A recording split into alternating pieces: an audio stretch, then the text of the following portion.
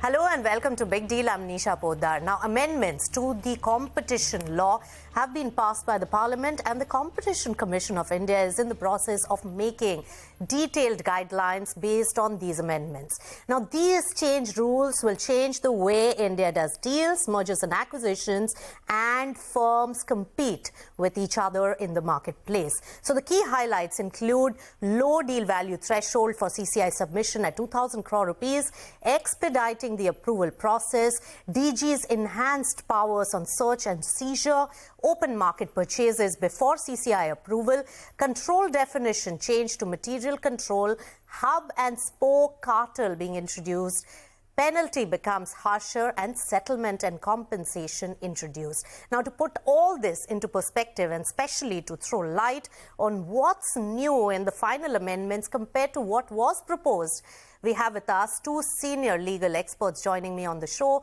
Pallavi Shroff and Amit Sibal. Thank you so much, both of you, for joining us, and welcome to CNBC-TV18. Now, Pallavi, let's start with you. While a lot has been discussed on the amendments when they were proposed, there are new areas of concern and technicalities that have really emerged after seeing the final bill which has been passed by the Parliament on the deal threshold especially. So what do you think is the intent here? Is it digital deals to be covered more effectively? I ask you because some of the corporates feel that it will bring a large number of deals under the CCI scanner, and also having the Parliament to really legislate on this threshold takes away any flexibility on the amount. So, yes, Nisha, I think that this the deal value threshold criteria is a new criteria which has come in, under which we don't know how they will define deal value. It is defined to mean any form of consideration, whether direct or indirect, whether deferred or not. But I think we need more clarity on that definition, certainly. The other aspect is that the target must have substantial business in India. Now, if you're looking at foreign-to-foreign deals, I think that could be one way of saying how many deals will come in. But what happens to Indian companies acquiring Indian companies when they already have substantial business in India? Well, we don't know what that substantial business definition will be. And will this in any way try to take away the smaller deals, which really don't need to come to the CCI? I think that's a question that's still open. The second issue is, when we were debating this earlier in the Competition Law Review Committee, the idea was that there were several deals, particularly in the digital markets and the tech sector, which were not being scrutinized by the CCI because they didn't meet the thresholds, or they covered under the de minimis exemption. So I think this is really to cover all such deals, and I agree the deal value is ridiculously low. Yes. And, all right. So it's not going to stand the test of time. I think before we start implementing this, they will need to change the deal value threshold. I mean, the number. Or you think that there will be a revisit on this? No, it is so. I hope so. Now the law is passed, so it can't be unless they want to use the provision in the Act where they say every 2 years you can relook at the thresholds and change the number, So my understanding from the former CCI chairman when this amendment was proposed was that let them all at least notify, and not all will be really assessed by CCI, but at least we will not miss out on several deals which are going unnoticed just because they are managing to be way below in terms of deal value. So that was the understanding given, but I must also say that the turnover impact or threshold that was given earlier has managed to pass one very large, deal and a merger in the exhibition space, which ideally should have come under the CCI purview if that, they had not matched that one particular criteria of turnover being below the threshold value. Amit Sibal, jump in on this. Very interesting part to really deal with. What do you think about the deal threshold? What are your clients now saying? One way that it could have been approached, Nisha, could have been to have a higher deal threshold value At the moment, it's roughly the equivalent 2,000 crores is roughly 250 to $300 million. Now, they could have had it a little higher so that it would be sustainable over time, and then used the exemption provision under Section 54 if they felt that they wanted to exempt smaller deal sizes. But that's not the approach that's been taken. I think there's not much that they can do at this point, since it is now cast in the provision. But what they can look at is having regulations on the two aspects that Pallavi touched upon. That is, what is meant by deal value, because we need clarity on that. When you have a merger transaction and an acquisition or an amalgamation, it can come in various shapes and forms. It can be, for example, a share swap. So how will you decide what is the deal value? It may not be a simple case of a $300 million consideration. Consideration comes in various forms. People structure deals in light of this very provision, and therefore you'll need guidance and clarity on that. And secondly, of course, guidance is needed on what is going to count as substantial business operations in India. Now, obviously, given that asset value and turnover are not under consideration in this particular new threshold that comes with the amendment, you cannot have guidance saying asset value or a particular turnover value to constitute substantial business operations in India. Otherwise, it defeats the purpose of this provision. So you'll have to carefully look at what that is. It's not easy to say what it should be. But for example, in the case of a company in the digital markets, you have to start looking at number of users, looking at regulations that are specific to particular sectors. No, that's right, Amit. And in fact, conjoining this with another very important aspect in terms of the definition that is really required from the CCI and its fine print is also the penalty.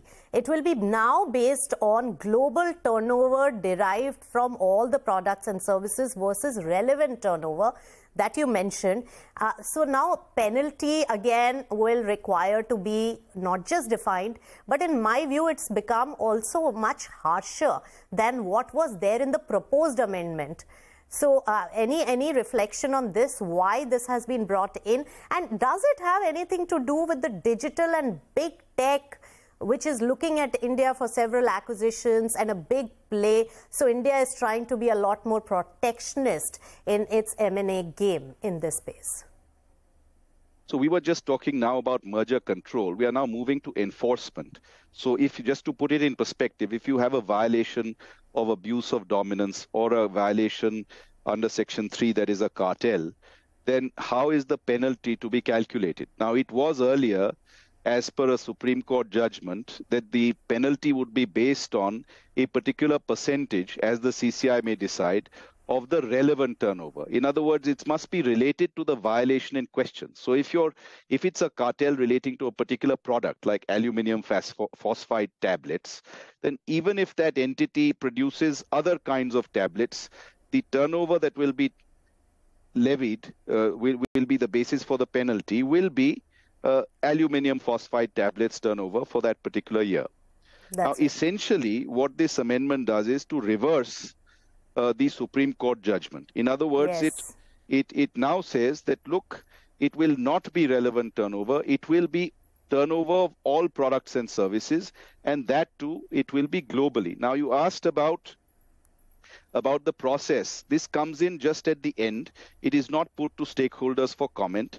It is not subject matter of the standing committee's report, and it comes in, I believe, from the ministry right at the end. So not an ideal process which has led to this outcome. Motivation, part of it appears to be, Nisha, certainly related to capturing turnover of digital market companies, where in fact you might have turnover that is outside of India, and it's hard to define the turnover that is in India. In fact, with certain big companies in recent cases, CCI has alleged that they have not given the right numbers for India. So to avoid, I think, that controversy is certainly part of the motivation behind this amendment. But having said that, the amendment is not restricted to digital markets at all, and it will apply to companies across the board. So if you have MNCs, for example, their global turnover is already in the picture. They may, when they do business in India, choose to structure their business in a way that they avoid that risk by